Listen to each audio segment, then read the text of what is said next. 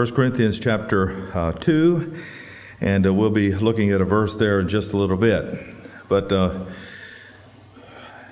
this study comes by way of another pastor who asked about these various things with regard to evil, and that's why the whole first hour of this study, this is part 2, we went into that. We're going to have just a little bit of review of that because people don't seem to understand. They don't seem to know or to realize just what evil is and how others can be good. And yet you have somebody say, well, yeah, they might be that good and they're nice people and moral and all that, supposedly moral and all that, and yet you call them evil. And that's exactly what the Bible calls them. And there is a reason for that, of course. When Adam and Eve sinned, they full well understood the nature of evil. Did Adam and Eve want the curse? No. Did Adam and Eve want to retain a domination of the garden? Yes. Did they want to live in paradise? Absolutely.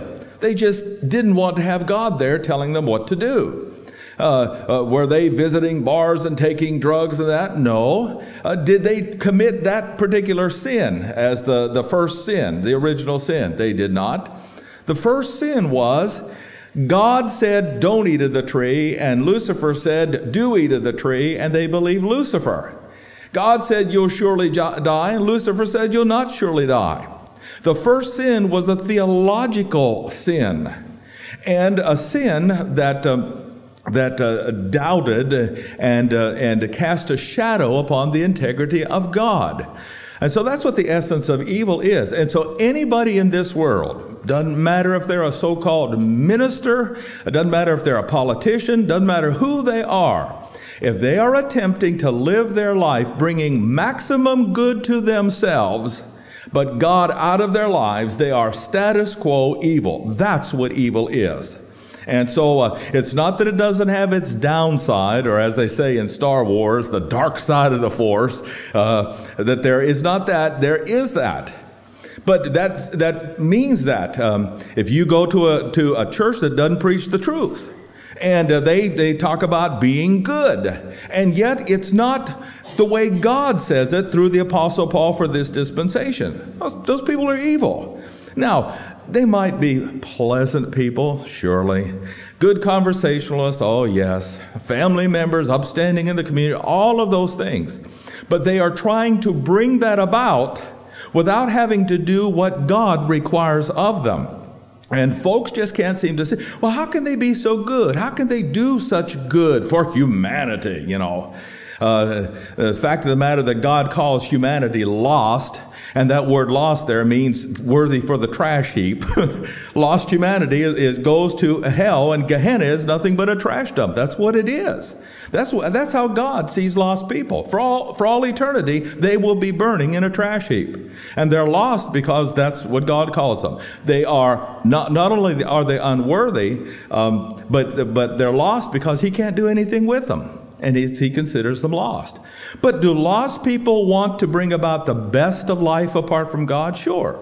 Do they want a disease-free body? Sure. Do they want to be free from hunger and thirst? Well, absolutely. Do they want to have the means to party and have a good job? Oh, yes, they do. They want to bring all that goodness for themselves out. But do they want to have God tell them, you must believe in Christ, you must be filled with the Spirit, you must learn the Word of God? No. That's why you don't have many people who come to churches that study the Word of God because they don't understand that the essence of evil is good without God. And goodness without God means that you don't do what God requires of you for that dispensation. Now, the problem with evil is that it's the tree of the knowledge of good. It's not that man doesn't know something. He knows how to be good. And you can identify some of these people. And as a matter of fact, even as saved people, you can admire some of them for their achievements. Some of them are well educated. Some of them have toughed it out and made it to the top. Some of them are successful beyond the norm, and we can appreciate their struggles. A person who wants standards and excellence in their own life can see it in others, even if that other person is unsaved. But you must also recognize that they're bringing about good with the knowledge of good they got when Adam sinned. The knowledge of good is part of the original sin and the condemnation of the entire race. They're good without God. But what happens? Well, whenever you're good without God, it produces two things. One, good, which is relatively good. We call that, of course, over here, we'll just put a minus R. Because people do good things, and we could list it. However, all of the goodness that they're producing is self-righteousness that doesn't add up to as far as God is concerned. But the second thing is that when they produce it, they also produce good which is absolutely bad, good which is sinful. Now, the thing is, Jesus Christ did not die for goodness here. There's no place in Scripture where it says that Jesus Christ died for human good. He did not do it. By the way, if you're here and you've never trusted Christ, you're trying to produce that minus R, that good which is relatively good. He did not die for that. You're going to face it again at the end of history. What did he die for? He died for the result of that evil, the good which is absolutely bad, or he died for our sins. But still, if we are here and we're saved and we're carnal people, do you know that we're still trying to produce good which is relatively good? Carnal people are self-righteous people. Oh, we want to be nice and right and treated nice and the like. However, it's still minus R. The filling of the Spirit plus the application of accurate doctrine is the only plus R that God recognizes and rewards. Anything else is still minus R. And you have to, again, remember that when you produce the one, you also produce the other. But Jesus Christ did not die for these. He did, thank God, die for our sins. All right? Now here's the graphic that we use to illustrate that. Evil as to its result, and that which is absolutely bad, or sin, are those things for which Christ died.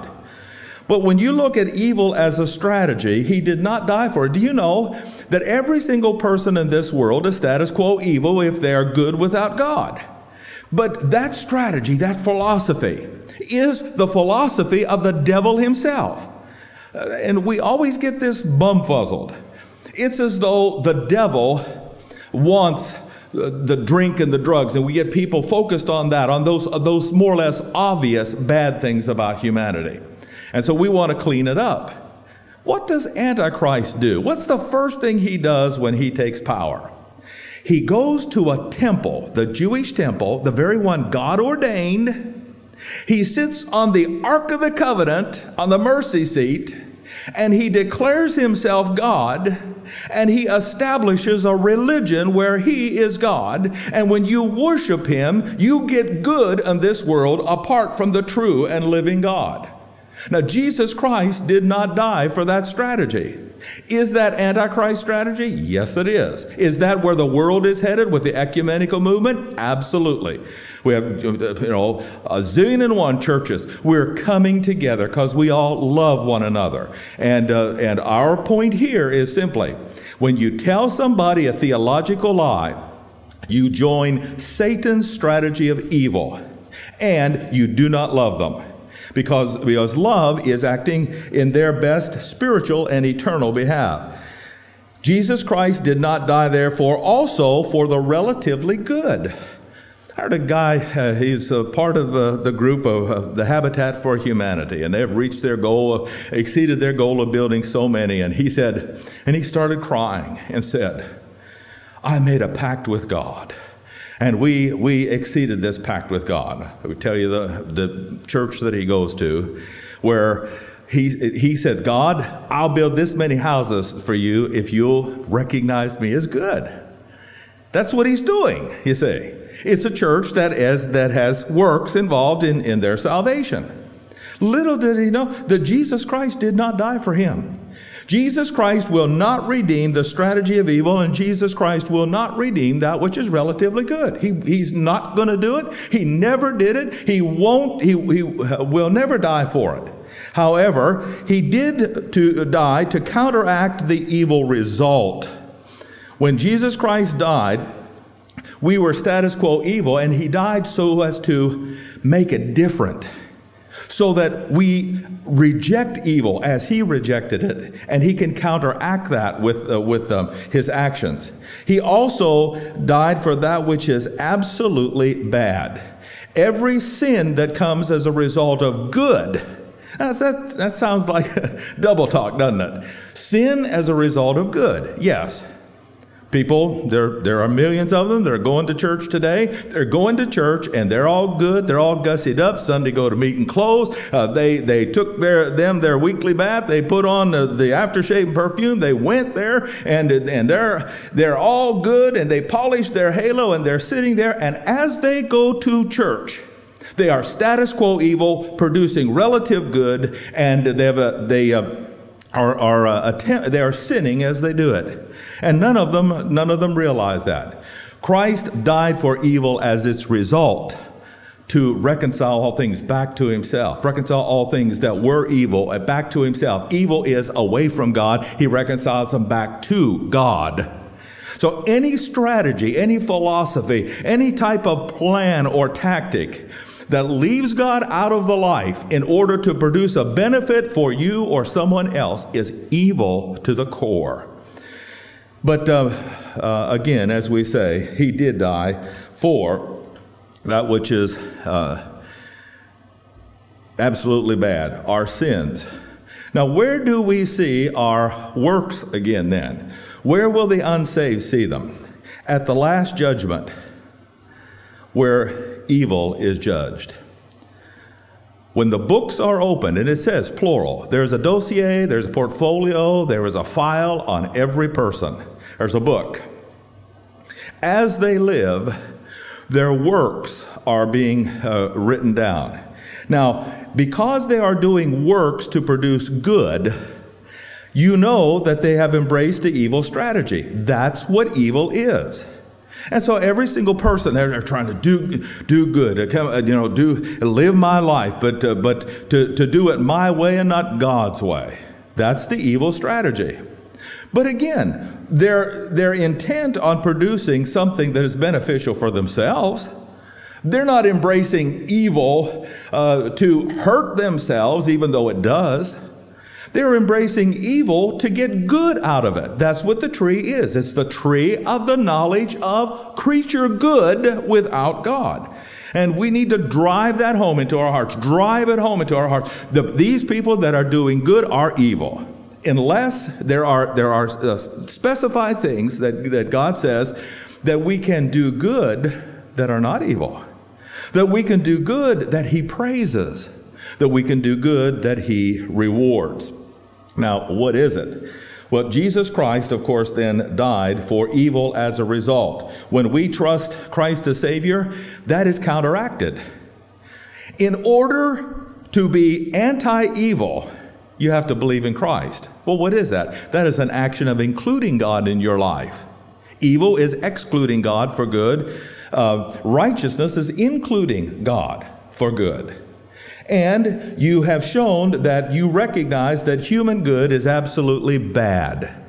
That it is the byproduct of relative righteousness. It is the byproduct of evil, and you reject that to the core. You realize you have no goodness in and of yourself. And so you believe on the Lord Jesus Christ, and you are anti-evil. All right. Now, let's begin looking at some of these things. What is the result of evil? Turn to 1 Corinthians chapter 2, and I believe I did say that. And verse number 14.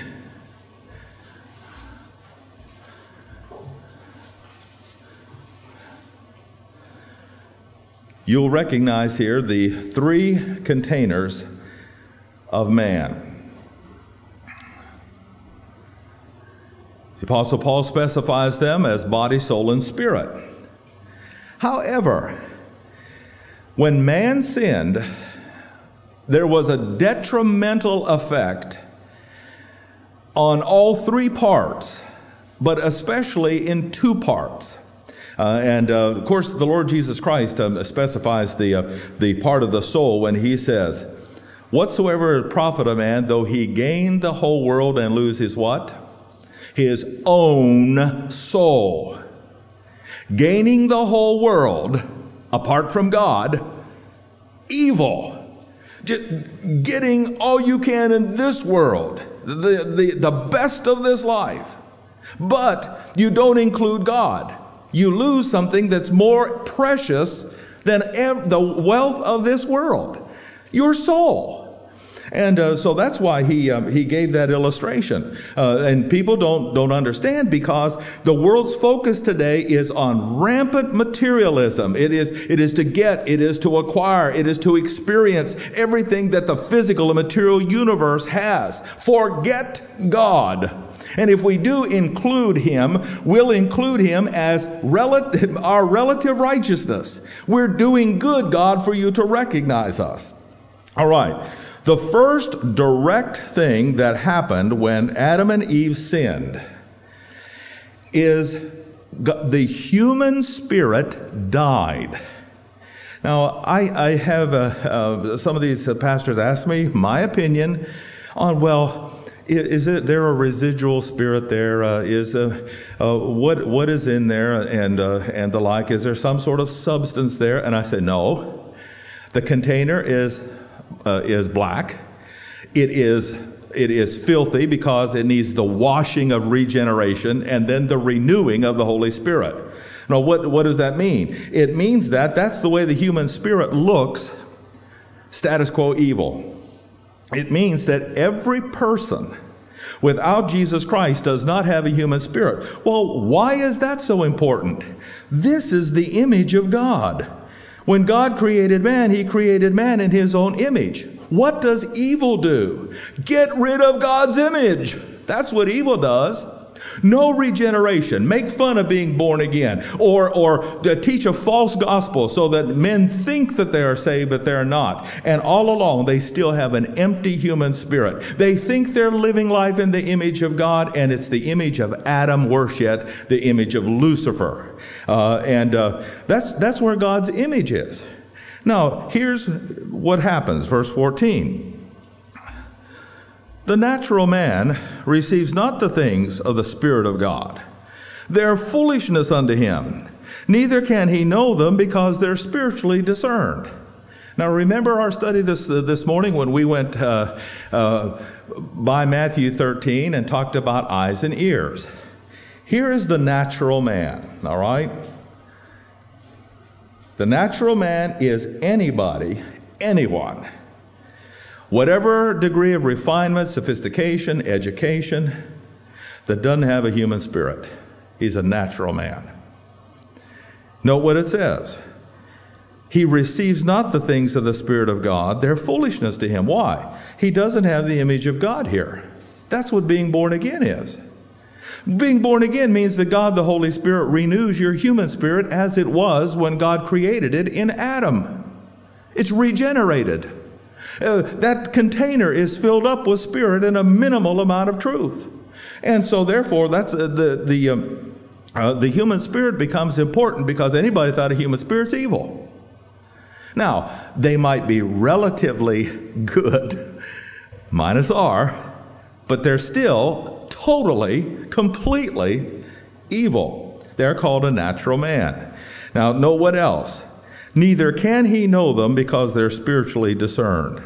Point. Eyes they have to see, yet they do not see.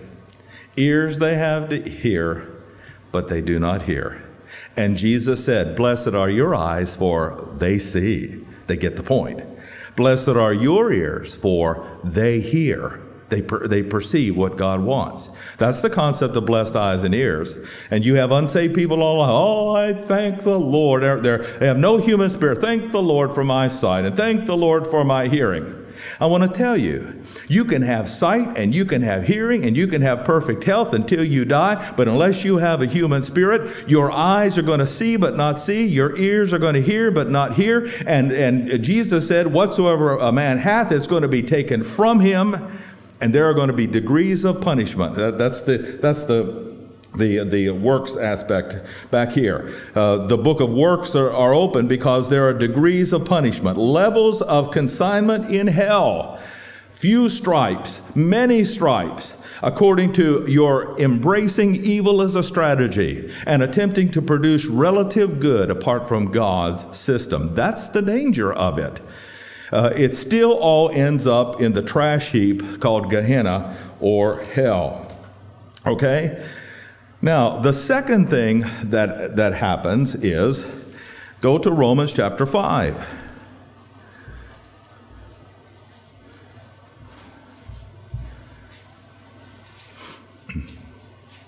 Romans chapter 5.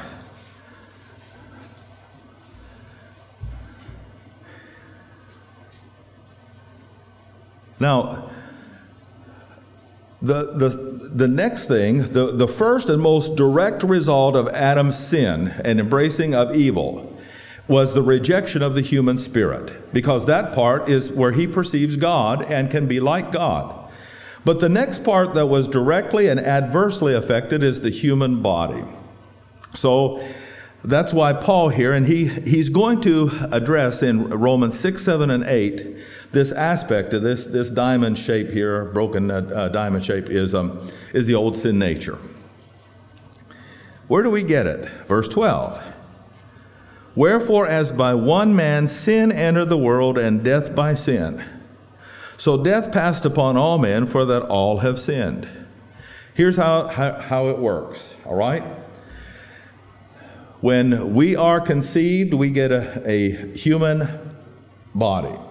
That comes from mom over here, dad over here. At the point of birth, God gives us a human soul. And that soul is customized to that body. But because dad corrupts the egg of mom at conception, the old sin nature is resident in every cell of your body in the womb. It's not active yet. Well, why isn't it active? Well, realize that babe is connected to its mom, and if the old sin nature was active, mom would have to deal with how many sin natures? 2 sin natures. It's not active until the human soul is in there. I don't know about you. Praise the Lord for my mom, but she couldn't have handled me in the womb with a sin nature. Couldn't have done it. But don't think more of yourself than you ought to think, because she couldn't have handled it with you either. All right. But out of the womb, God breathes in soul life. But something's missing. That is, God does not breathe human spirit life in you, because that comes by way of you. You trust Jesus Christ as Savior, or reject Him as to whether or not there is the washing of regeneration, a cleaning up of this dirty, filthy human spirit, and the renewing of the human spirit by the Holy Ghost. Okay, now let's move then on into Romans chapter 7.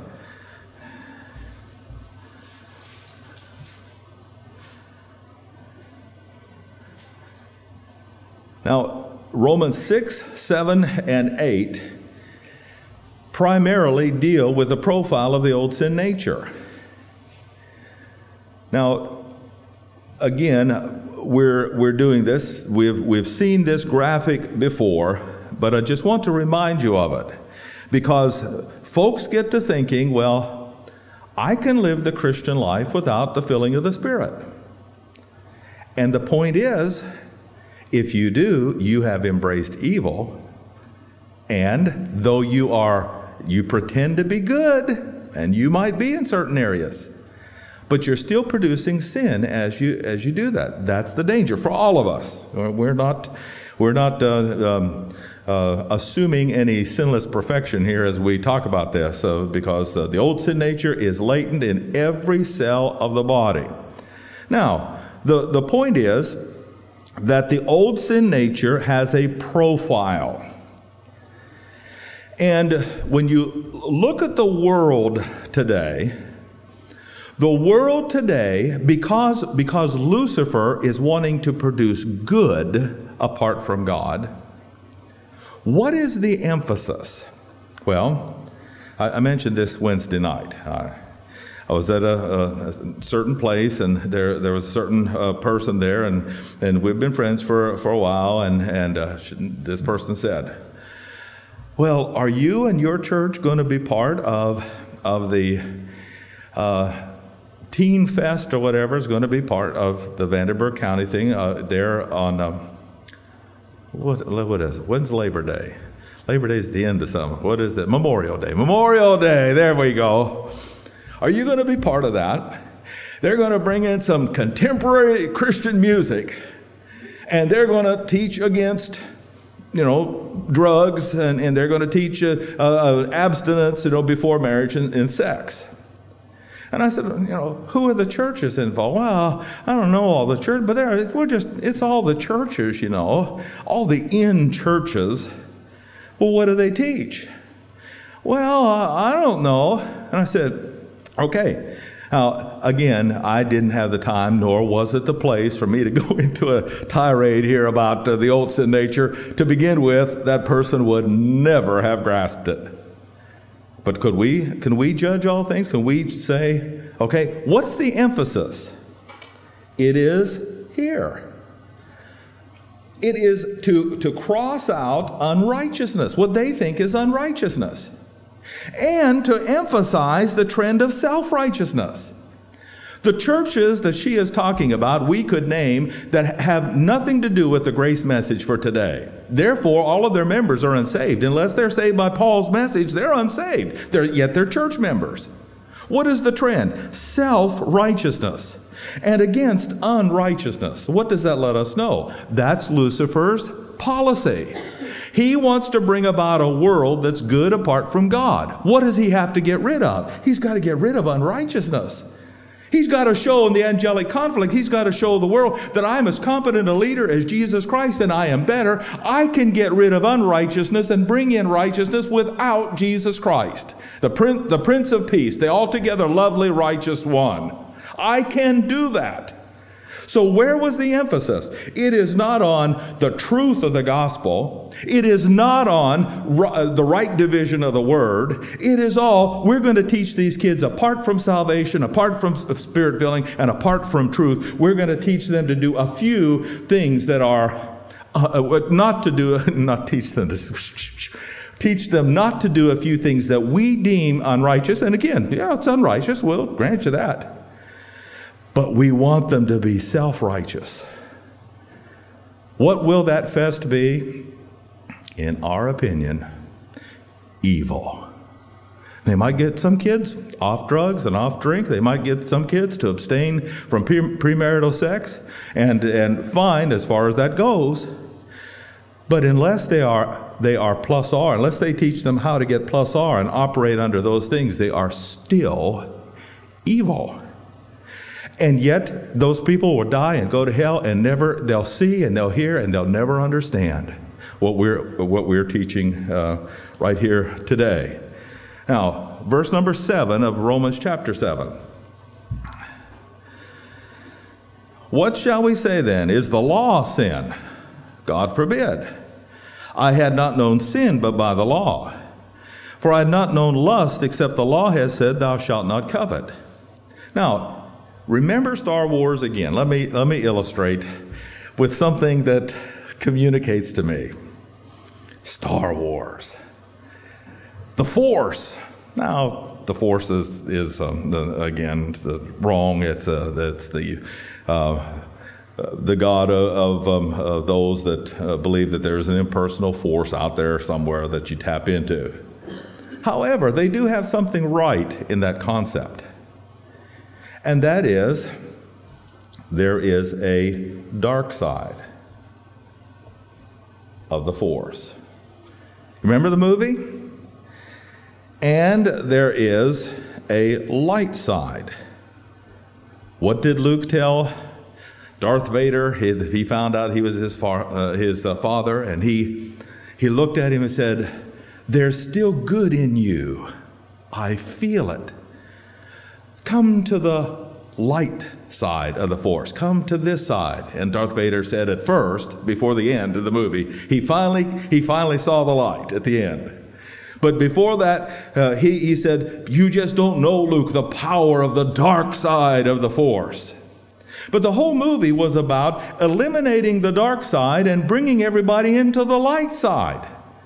And that the Force was going to make everybody good without God if you just simply tap into it. Now, it's that concept that these religious people are doing. Yes, get rid of unrighteousness, but make yourself to the maximum self-righteous. That is the profile of the old sin nature, and that's the strategy of the devil, to get rid of unrighteousness, but bring in self-righteousness, so that God will have to say, "I can't judge you because you're so good." And so our world, the driving force in our world today is world religions who are trying to bring us together under the concept of self-righteousness, but it's evil. And we're all so good. And they won't admit that man isn't good. He doesn't start off good. He fell from that goodness. And that the only goodness we can ever hope to have, God will recognize, is found in the person of Christ imputed to us on our behalf. All right, now, the profile of the old sin nature. I had not known lust except the law had said, "Thou shalt not covet." But what is Satan lusting after? Badness? No. Goodness. To be recognized as good. Better than Christ. Without being seen as somebody that is sinful. All right? That's what the old sin nature does. Let's move on. Here's the profile. Verse 12. The law is holy, the commandment holy, just, and good. This is divine good that God recognizes. Was then that which is good made death to me? God forbid. But sin that it might appear sin, working death in me by that which is good. What does the sin nature do? The sin nature covets. Now, Lucifer doesn't want the immoral, and then we'll just put on this side a big I here. He doesn't want immoral coveting. Even though that's rampant in our world too. God does not want, Lucifer doesn't want immoral coveting. That's unrighteous. But let me ask you this. Is there such a thing as moral coveting? Put it over here. The profile of the old sin nature is that you covet.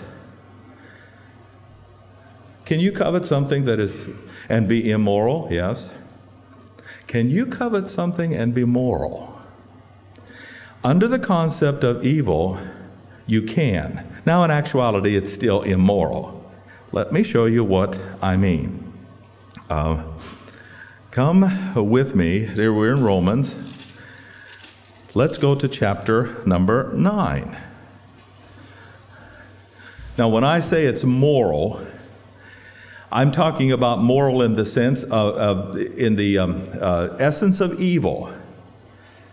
People covet. This guy said, I made a pact with God where I'm going to be so good, God's going to have to recognize me. I'm going to be moral. I'm going to do a good thing. Now, was he in effect moral and religious and the like? Yes, he was. But was it wrong? Can you be moral and still be wrong? Yeah, look here. Verse number 30, Romans 9. What shall we say then? That the Gentiles which followed not after righteousness have attained to righteousness. What does that mean about the Jews? The Jews wanted self-righteousness. That's evil. They didn't want the righteousness of God. But the Gentiles who said, I don't know any better, when the righteousness of God was offered them through Christ, they said, yeah, boy, they gobbled it up. The salvation of God will be sent to the Gentiles and they will see it and hear it. Acts chapter 28. Why? Verse 32. Because they sought it not by faith, but as it were by the works of the law. Did they lust after self-righteousness? Yes. Were they moral in effect? Did they try to keep the works of the law? Yes, they were moral. But in actuality, it comes out because there is a blend. There's a trend on either side of the old sin nature, and there is a blend together. Their moral lusting is immoral, but they don't realize that. I'm being good. Let's move on. Let's go down here to verse 2 of chapter 10. For I bear them record that they have a zeal of God, but not according to knowledge. That zeal was a moral zeal. Oh, the works of the law. I'm going to wash my hands and wash my feet and get all baptized and I'm going to offer the sacrifice and do all that. But they refused to believe the message of God through his messengers. They were moral and immoral. They were self-righteous but unrighteous at one and the same time. And they didn't lust after the degrading parts of humanity. But did they lust? Yes. The chief characteristic of the old sin nature is lust. It can be self-righteous or unrighteous lust. It can be moral or immoral lust, but it's still lust. And it comes straight from the old sin nature that is active in evil. They, being ignorant of God's righteousness, went about to establish their own righteousness, but didn't submit themselves to the righteousness of God. Now let's go and look at Paul in Philippians. Philippians chapter 3.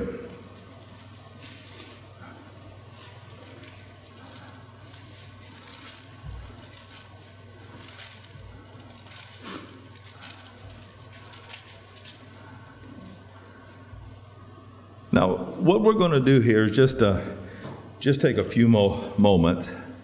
Let me see.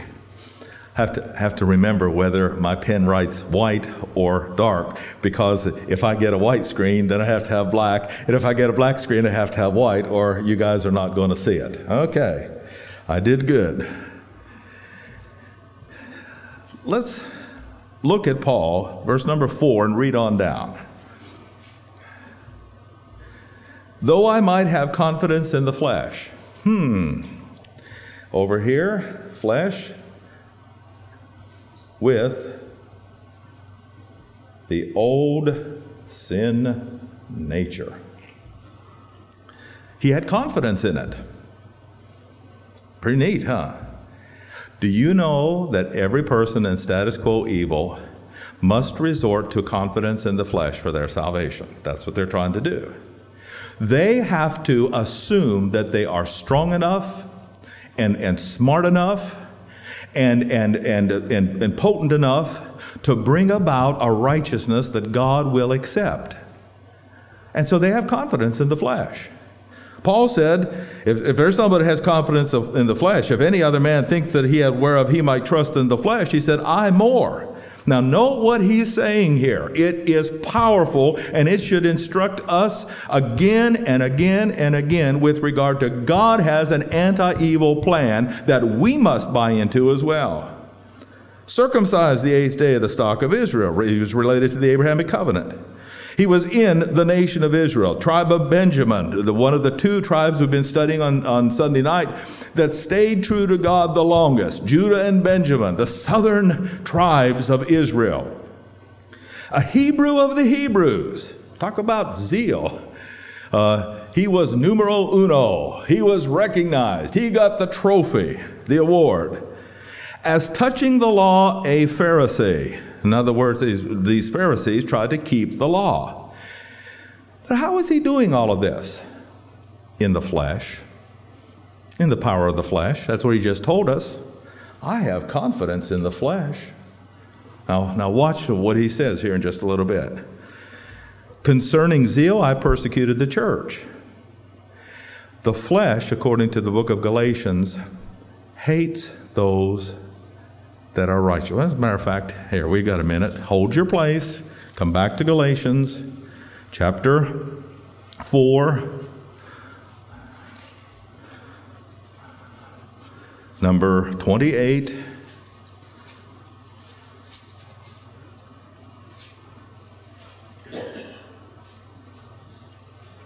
Now we, brethren, as Isaac was, are children of the promise. We're children of the Spirit, not of the flesh. The very fact that you believed in Christ says you have no confidence in your flesh. Verse number 29. But as then he that was born after the flesh persecuted him that was born after the Spirit, even so it is now. If you have somebody that is persecuting you, who looks down their long, self-righteous religious nose at you because you trust in the cross of Jesus Christ and you operate under the principles of God for today, you mark it down there, have confidence in their flesh, and they're operating under the coveting lust of moral degeneracy. Moral self-righteousness. And that's what it is. They're operating in the flesh. They persecute those that are born after the Spirit and operate after the Spirit because the natural man doesn't understand, but the spiritual man does. But the spiritual man doesn't have confidence in the flesh. That's why he's spiritual and not fleshly. All right, let's move on. Touching the righteousness, that's why he says, I persecuted the church. Here's my zeal. I persecuted actual saved people, believers. Touching the righteousness which is in the law, blameless. The law said it, and I did it. Or if I didn't do it, I offered the right sacrifice and got back in good stead with the law, not God, because he didn't believe in God as far as God's true message for his dispensation. It took the abundant grace of God to save this guy. Anyway, verse 7. What things were gained to me, those I counted loss for Christ. Get the picture? Here is the flesh. The Apostle Paul says, I had confidence in the flesh more than anybody else. But once I came to understand what Jesus Christ is all about, all of the things that were profitable to me in status quo evil and confidence in the flesh and bringing about all this supposed self-righteousness, he said, I gave up. Yea, doubtless, verse 8, and I count all things but loss for the excellency of the knowledge of Christ Jesus, my Lord, whom I have suffered the loss of all things and count them but dung that I might win Christ. There was his estimate of the old sin nature and the flesh. And be found in him, not having my own righteousness. So you get over here and you get the Spirit. Well, I was afraid I was going to do this. I put some spittle on my okay, it didn't seem to damage anything. Okay, he said, I don't want the flesh. What I want is the Spirit. Be found in him, not having mine own righteousness, which is of the flesh, of the law, but that which is that which through the faith of Christ, the righteousness which is of God by faith. And so we ask you the question, and with regard to the sin nature, it has an area of weakness here, it has an area of strength here, but it has these tendencies which blend together. The point for all of us is, are we going to maintain status quo evil, trust in the flesh, or are we going to follow God's system?